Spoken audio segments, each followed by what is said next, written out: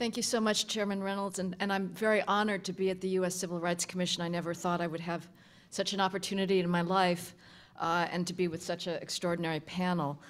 I'm delighted as well to see that there seems to be an emerging consensus already at this conference about the crucial importance of family breakdown in understanding the Black situation today. So rather than sort of repeating on a more general basis that on that topic, I thought I would give a case study of one city of where I think these issues can be seen very clearly, and that's to talk about youth violence in Chicago and the political and media response to it.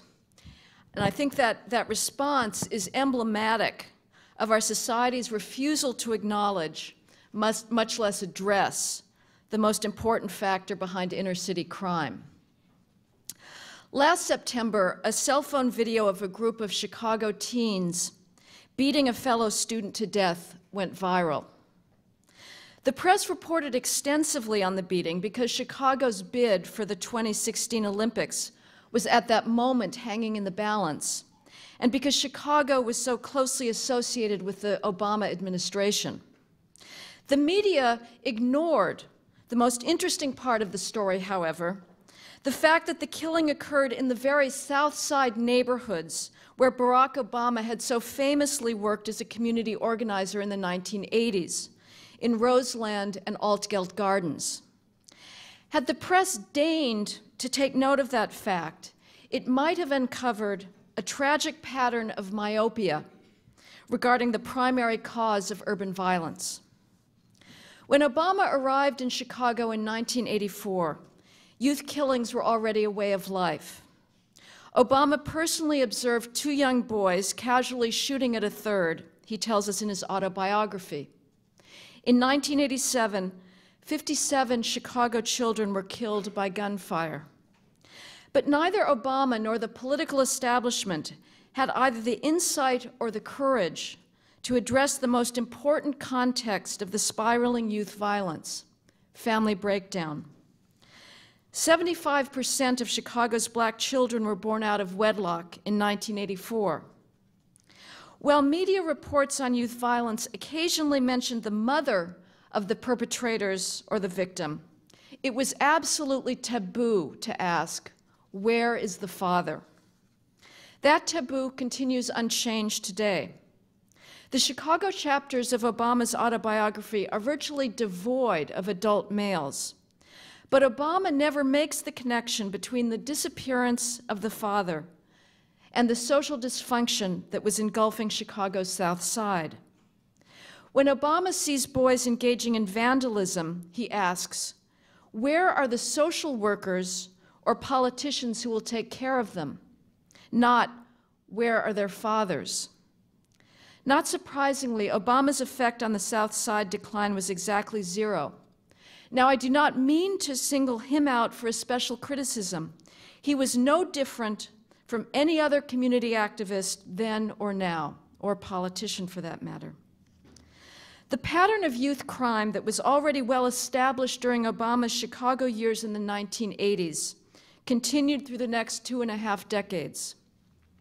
In 1994, an 11-year-old member of the Black Disciples gang killed a girl while shooting at and paralyzing a rival gang member.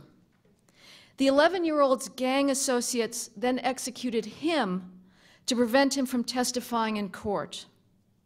As always, all the perpetrators came from single-parent homes. And so it was with the Darian Albert beating last September. The 35-year-old mother of the 18-year-old who stomped Darian Albert on the head while he was lying on the ground unconscious, told me that her son's father was, quote, not ready to be a strong Black role model in his son's life. The younger brother of that 18-year-old assailant has a different father. He, too, is absent from their home. The father of Darian Albert, the victim, saw Darian once the day he was born and not again until Darian was lying in the casket. Needless to say, no one in the media or political class noticed this pattern of family non-formation. It means, however, among many other things, that many children in Chicago are now uncertain about the extent of their family ties. One girl whom I spoke to in Roseland thinks she has 10 siblings by 5 fathers, but she was not quite sure. Every city in America has a strong connection between race, illegitimacy, and violent crime, and I'm going to put aside for a moment Harry Holzer's quite legitimate questioning of whether we're talking about cause or correlation. In Cook County, the black illegitimacy rate is now up to 79%. So, Professor Patterson, it can go higher, unfortunately, than 73. And presumably, the black illegitimacy rate in inner-city Chicago would be higher still. In Chicago, black youth commit 78% of all juvenile gun assaults, though blacks comprise just 35% of the Chicago population. The white illegitimacy rate in Cook County is 15%. White juveniles commit under 3% of all juvenile gun assaults in Chicago, though whites are 28% of the city's population. This disparity is identical in New York. The black illegitimacy rate is over 78%. Blacks commit 80% of all shootings, though they are 24% of the population. The white illegitimacy rate in New York is 7%. Blacks commit less than 2% of all shootings, though they are 35% of the city's population. Nationally, the black illegitimacy rate is around 71 to 73%. Black males between the ages of 14 and 17 commit homicide at 10 times the rate of white and Hispanic males of that same age combined. We're not going to solve the black crime problem unless we can reconstitute the black family. There is no more powerful cause of violence, academic failure, and lack of socialization than the breakdown of marriage. And I would respond to Professor Holzer that the issue is not so much the individual child growing up, being a teen parent or not, but growing up in a culture where marriage has disappeared that would affect one child and the other identically. The tragic effects of a culture of illegitimacy are not limited to the effects of a father's absence in any individual child's life. The greater problem comes from boys growing up in a culture where men are no longer expected to raise their own children. In such a world, boys fail to learn the most basic lesson of responsibility. Marriage civilizes men. The necessity of wooing a spouse later in life requires boys to develop bourgeois habits of self-discipline. Freed from that necessity, boys never need to become reliable breadwinners and stable adults.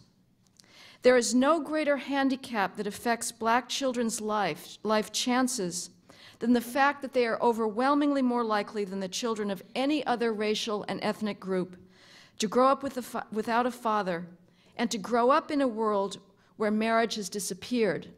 And I would suggest as well that that affects the work prospects as well, that they have not developed those bourgeois habits. We could give every fatherless black child his own social worker and a government check, and we still wouldn't eliminate the crime and achievement gaps. For a while, it seemed like the candidate, Barack Obama, knew this too.